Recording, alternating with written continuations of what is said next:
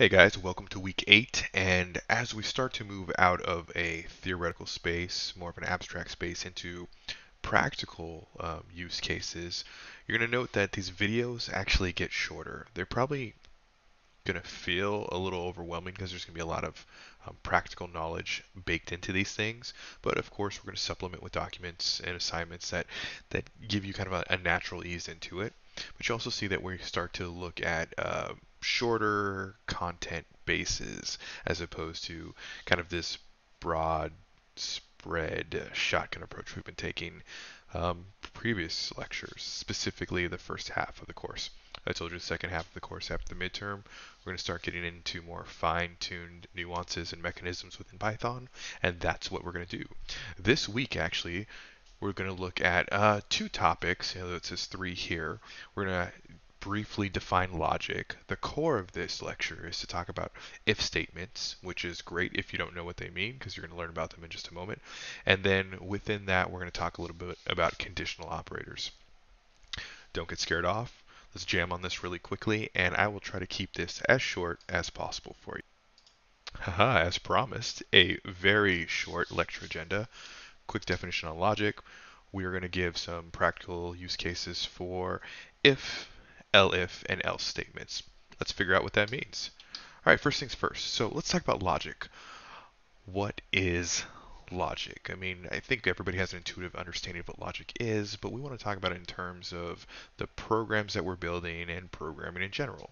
So the definition that you can find from Googling logic is great, but ultimately not helpful. What I want you to know, and what should be assessed on, is you should know that logic is the ability to make decisions based on information available or conditions, right? I mean, that's a more simplified, boiled down version of all the stuff you saw above that. I want you to know that we're going to be trying to do decision making based on what we have available at our use in variables or whatever the parameters of the running program is right now. So that still might be a little loose in your minds for you to grasp, a little ethereal. So let's try and make a quick assessment of this. So let's say you wake up in the morning, you're like, I'm hungry. And you go through a series of logical steps to identify how you're going to solve a solution. In this case, I'm hungry. Am I hungry? That's the first question. Yes or no. If I'm not hungry, then hey, I'm not going to eat. If I am hungry, I'm going to be like, all right, cool. Do I have cereal? If I don't have cereal, well, I guess it's the top ramen breakfast. If I do have cereal, well, do I have milk? Okay, great, I got milk. And is it expired?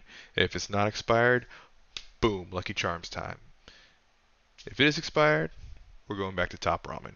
So it's essentially just taking the information or the parameters from which our environment is giving us and being able to make decisions. Those decisions have to follow a set format, set parameters, and therefore they are logical. And we go to the infinitive. It's logic. Pretty simple, right? Okay, so let's go back. This was week 7. We were talking about comparison operators. If you don't remember, it's these guys, right? We know that we want to do comparisons between values within our programs, and these are the symbols in which we use to do those comparisons, right? If you use a single equal sign, you're assigning a value, so we use double equals to do a comparison if two items or two values are equal. There's the bang operator, which is an exclamation point. If we put that first, that's like saying not equal, obviously greater than, less than, all these mathematical symbols that you're used to. So we are going to use these comparison operators to perform logical checks. And as you may remember, a comparison operator, when looking at two items, is going to return a Boolean value, right? Either a true or false. So that's going to help us get through those processes. And I will throw together a quick video showing you practical application of what a comparison between values looks like. Let's check that out now. Okay, so you'll see me zooming through all the different comparison operators, and this should be review for you, but if it's not, you can see me going through each one. I hope this helps.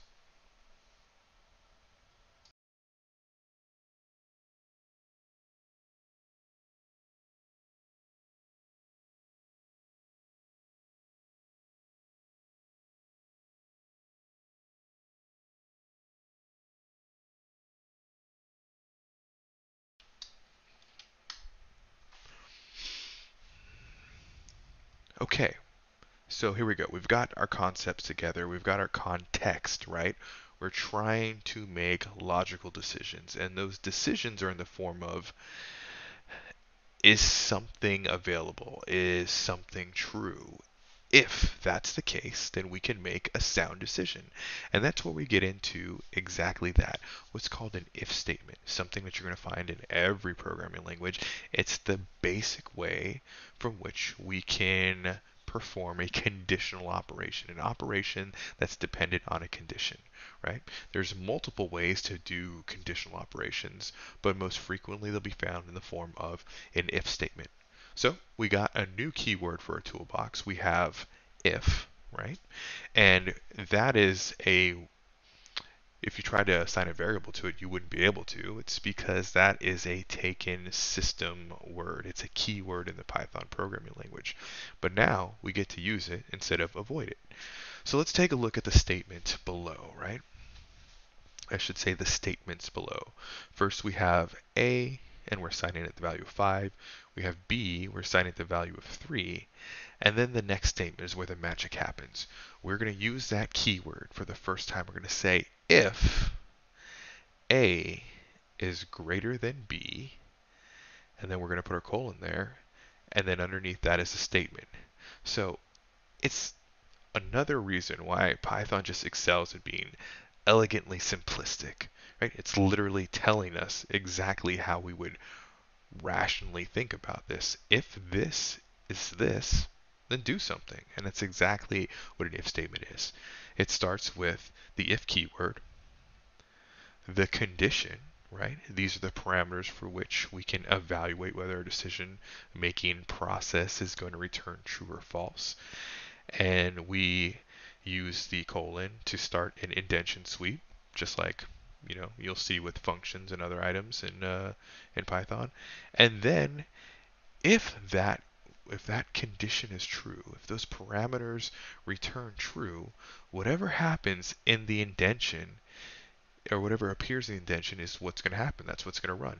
So in this scenario, we're going to say if A is greater than B, then print to standard output. If you see this, the statement is conditionally true. That's exactly right. That's what happened. A is indeed greater than B. So that evaluation returns a Boolean true. If a Boolean true is returned from this statement, from this line, it will immediately drop down to the indentation clause and perform whatever actions we have listed there. If it's not true, then it will go on into the next point in the program where the indentation has returned to like the root state, the far left state. So I hope that helps to illustrate that logic in Python's not that scary, and even the syntax is pretty simplified. Again, we're going to support this with some assignments, but I hope you at least feel like, okay, I could get this, even if you don't remember um, verbatim the syntax. If you saw it, you could figure out what's going on. So we've got a couple of other tools that we're going to throw in our toolbox, and these are all based off this if concept, right? This conditional evaluation. And we have another keyword that we can use, and it's elif, right? And this is a way that we can chain additional checks, additional conditional checks within to evaluate a couple of values. And elif is actually short for else if. Again, Python does us the insane justice of making things syntactically apparent of what it's trying to do, what it's trying to say. And essentially, it does exactly what it sounds like. It gives another evaluation point for your condition. So let's walk through this together, and I hope this makes sense. So we already know if, right? And this time we're going to use if C is less than D, then print the statement C is less than D is true.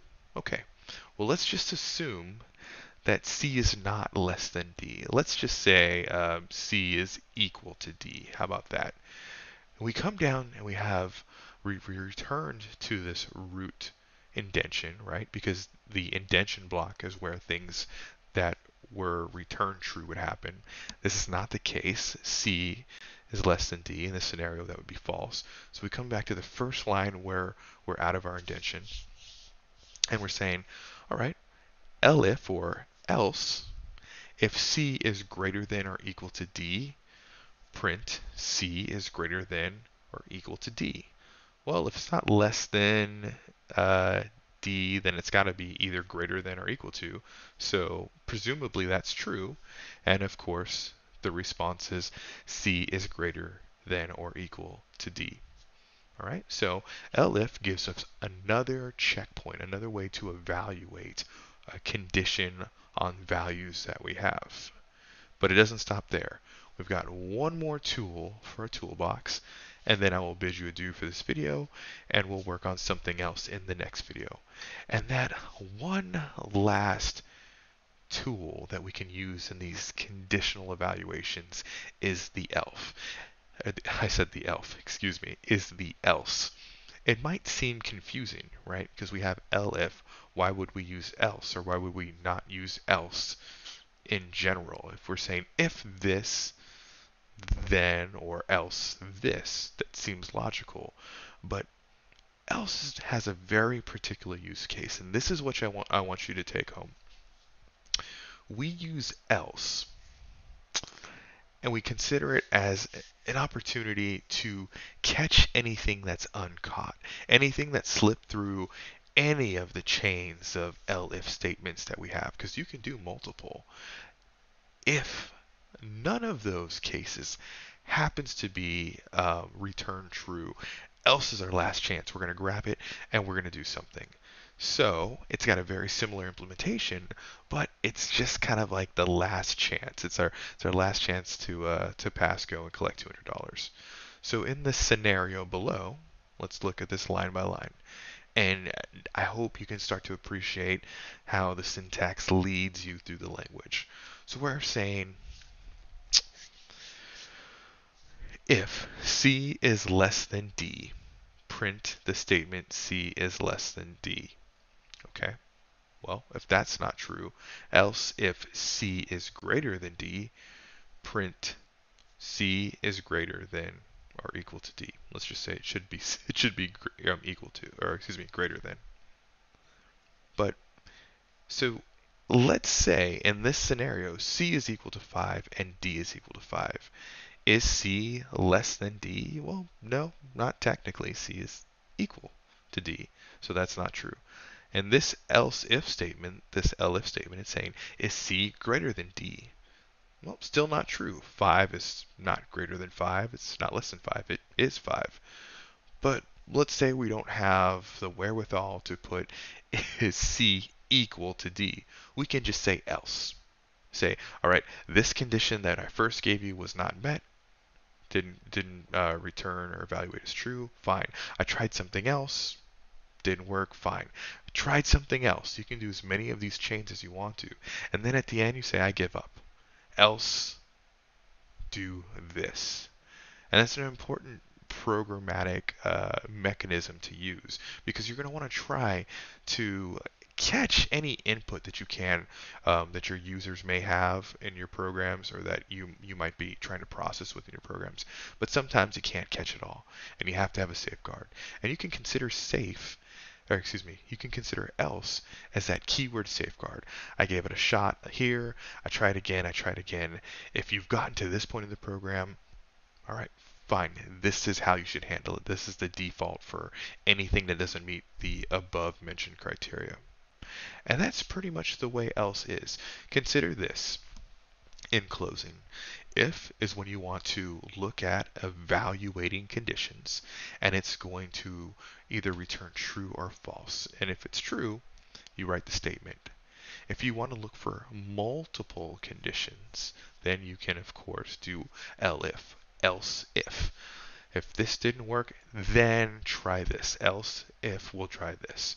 And you can do that multiple times. And then finally, as a last caveat, we can use else. All right, we tried a bunch of things, and obviously it didn't work because we got this far down our program stack. Else, all right, handle it this way. I hope that made sense to you. Try to keep the video discreet and quick, but also have some information in there. You'll see that the assignments that are posted for the week will put you through the paces, and I think if you didn't get it just from this video, going through and manually applying the techniques will definitely help. In our next video, when I tack on to talking about loops, I want to come back to if statements. I'm going to let this simmer for a little bit, and we're going to talk about shorthand notation, how to do everything in a single line. It's not my preferred way because it's not as elegant. It's a little harder to read. Obviously, when you look at this, you're like, oh, if this, else then, or just else. When it's all in one line, it's a little more difficult to read, but it's a way to save line space. And then we'll also talk about what's called ternary operators or conditional expressions. It's a single line with multiple conditions, if else with multiple conditions. So we'll talk about those more in detail in the next video, but I'd like you to first watch through this, maybe watch through it a couple times if you don't get it, attempt some of the assignments, get some reps in, hands on the keyboard, and then we'll see how we can improve our efficiency with some of these single line and ternary operators in the future. All right, I hope you found this helpful, and I know you're going to kick butt in the next quiz. Shoot me an email or send me a text if you have any questions. All right, I'm out.